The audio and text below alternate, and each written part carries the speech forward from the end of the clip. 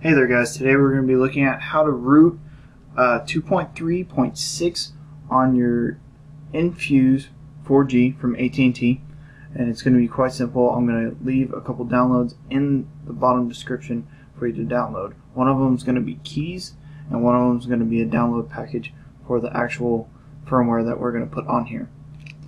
Once you have keys installed, let it do its updates. When you let it do its updates, it'll automatically install the drivers for your actual phone. Next thing you're going to do is download a file that I'm going to give you a link to, and it's going to have the Odin along with the .md5. Once you have both of those things up and ready to go, you can go ahead and right click on the Odin and run it as administrator. Now what you need to do is take your phone and go ahead and power it off.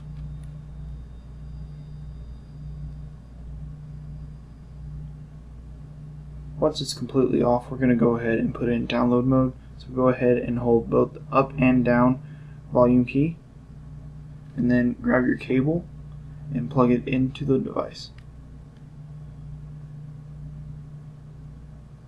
Okay, now hit up to continue. Alright, now it's in download mode, and as you can see, it did pick it up. So come over here to PDA, and then go to your file wherever it is and double click on the .md5 file. Once you have it in there, go ahead and click start. Now it's going to start pushing files over to it and downloading onto the device.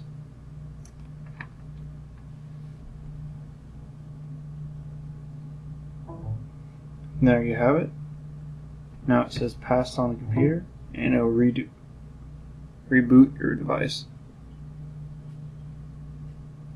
Finish up the installation.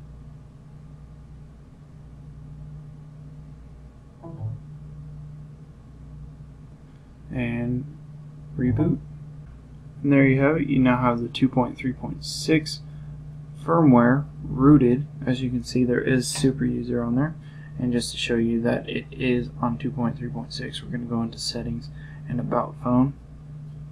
And as you can see right there, it says 2.3.6 on the firmware. So there you have it, guys.